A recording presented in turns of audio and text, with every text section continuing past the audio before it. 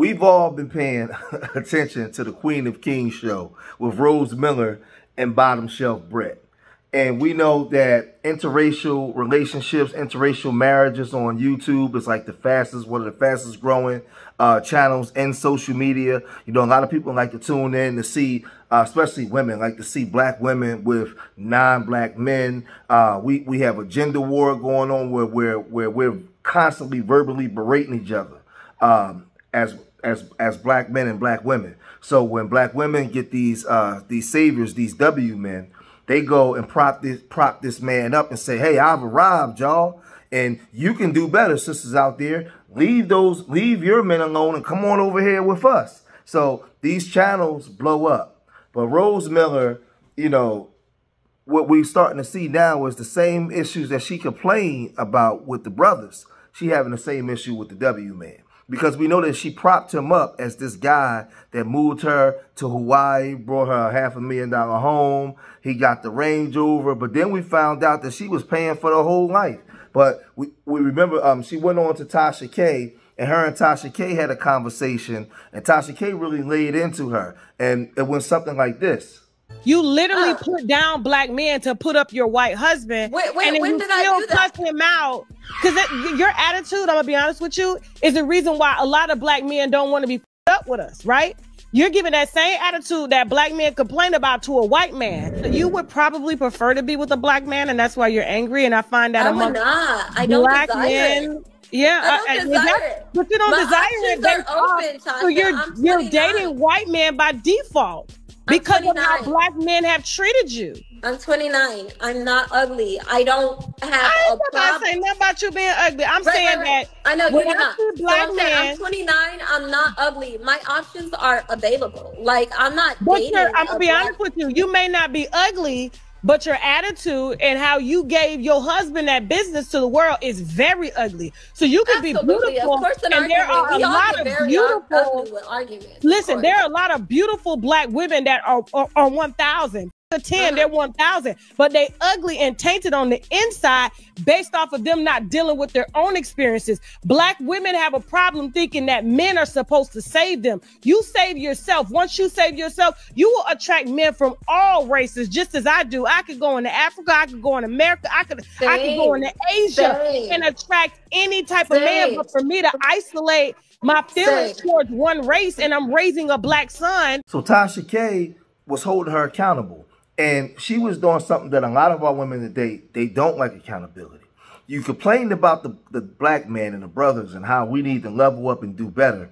But you took that same attitude that a lot of us complain about with some of our sisters, and now you're doing that to a W man. And you're doing it before the world and recording it so everybody can see it.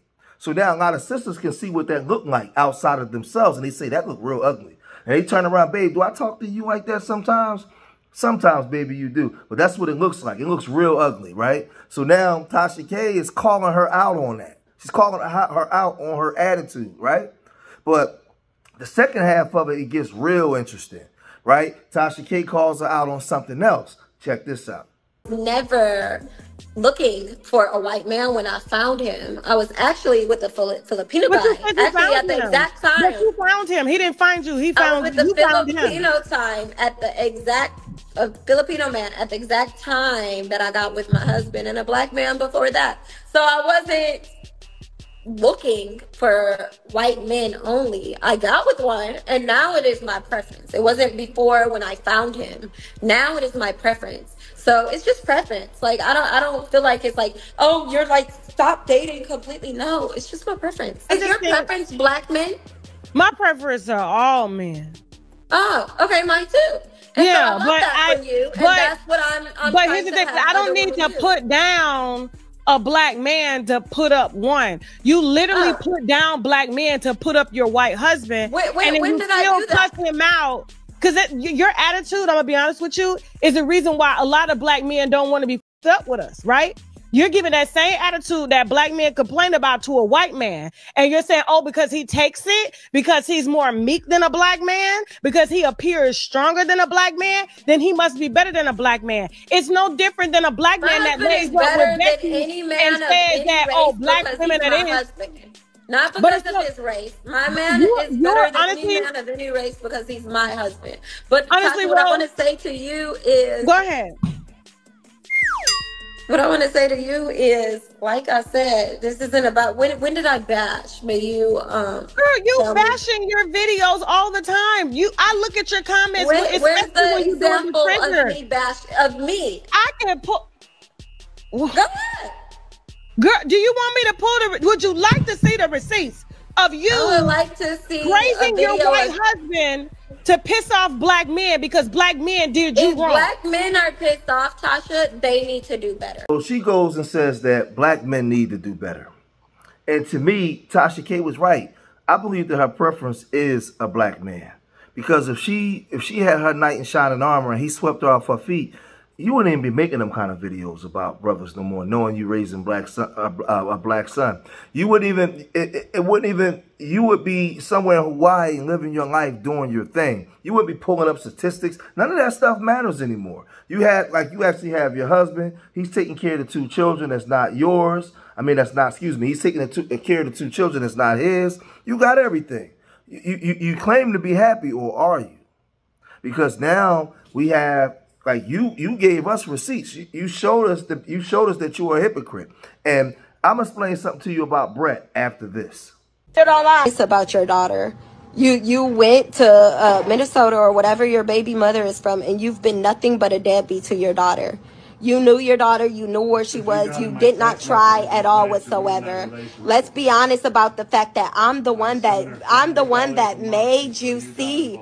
I'm the one that made you see your daughter. Let's be honest about the fact that when I met you, you was lying about the fact that you had a daughter. Let's be honest about the fact that you are a literal how angry I got when I found out that you can't see that little girl, and I told you to go and get a lawyer and go fight for your daughter. Literally pissed off that you wouldn't fight for your daughter. Let's be honest about the fact that you lie and say she was a one-night stand, but your mother even told me that y'all was together. Let's be very honest. So wait a minute. So now you get with bottom shelf Brett, who you're claiming now is a deadbeat. But you said that your black baby father was a deadbeat. You gave us this story of him sweeping you off your feet, buying you all these things. Now when you're liquored up and you're upset, he has a daughter he doesn't take care of. He doesn't see. He doesn't do all these things. But you online actually talking about your black baby father and saying this, remember? So y'all know I don't usually do videos like this, but it's giving obsessed. It's giving clout chasing, honey. Y'all know I never exposed the name of my baby daddy, right? So now that I reached my 1 million subscribers, yes, a girl is famous or whatever, on YouTube, he's coming out the woodworks, honey. Tell me why his page has been private for years. Now all of a sudden it's public and he's commenting, hey, I'm the baby daddy. My name is Adonis. I'm the baby daddy. I want a piece of the pie. Child.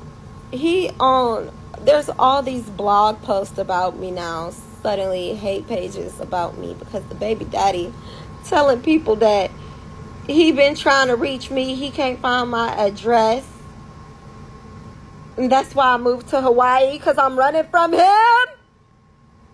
I know you motherfucking lying.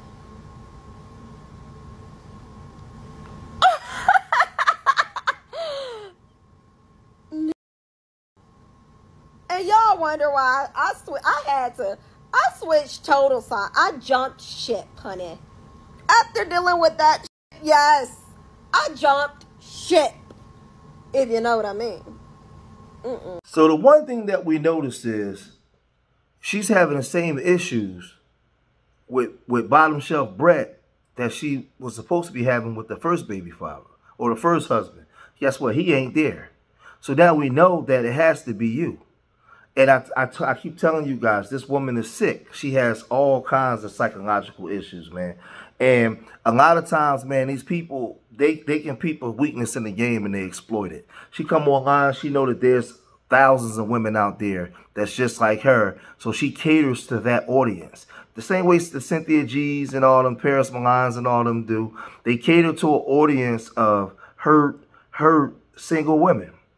And they just speak the language that they want to hear. And it's never self-improvement. It's never, well, I'm going to prove and get me a husband, live a happy life, do these things. No, it's just every day. If you check the content, every day it's the same content of bashing. These brothers ain't nothing. You got to go do this. You got to go do that.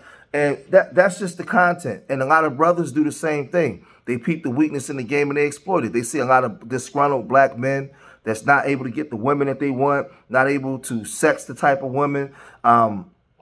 They're socially awkward. So they cater to those type of men and tell them things that they want to hear. And the people, the women and the men in these on these channels, they donate large amounts of money and they gain big followings. But it never grows you anywhere. You find yourself over there 5, 6, 7 years and you never grow. You at the same place that you was when you first started.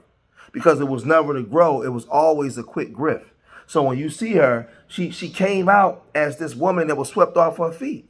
But as soon as she got upset, the real Rose Miller came out. And the way that she talked to that black baby father is the same way she talking to that W man. It's just the W man, bottom shelf Brett, is willing to stay there and take it. It's willing to stay there and take it. I'm not allowing a woman to dress me and talk to me like that. That's not happening. And any man worth his salt, any man worth with any self-respect would not allow a woman to talk to him like that, let alone put it online before the world. And when you allegedly supposed to be doing all these things for this woman, that makes no sense. No man is going to want to be with you. But like I said, she's 29. This is the same woman that was online saying that her mother allegedly had SCX with her brother, who's now unalived.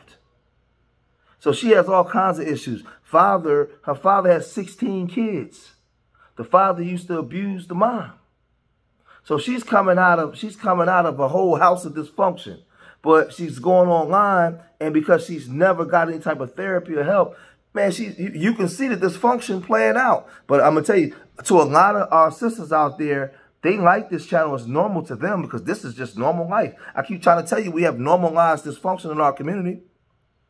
You know, this is just normal. I've had sisters leave comments in the comment section. Well, that was just an argument. She just cussed out her husband. That was just an argument. No, that's not a normal argument.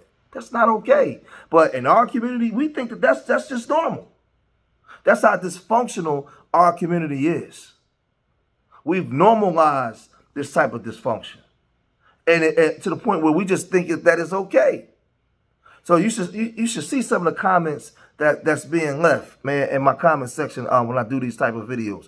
But I notice whenever I would do videos going in on black men, not all, but a lot of you women that come over here got something to say, y'all don't leave no comments when I go in on black men. You don't say anything.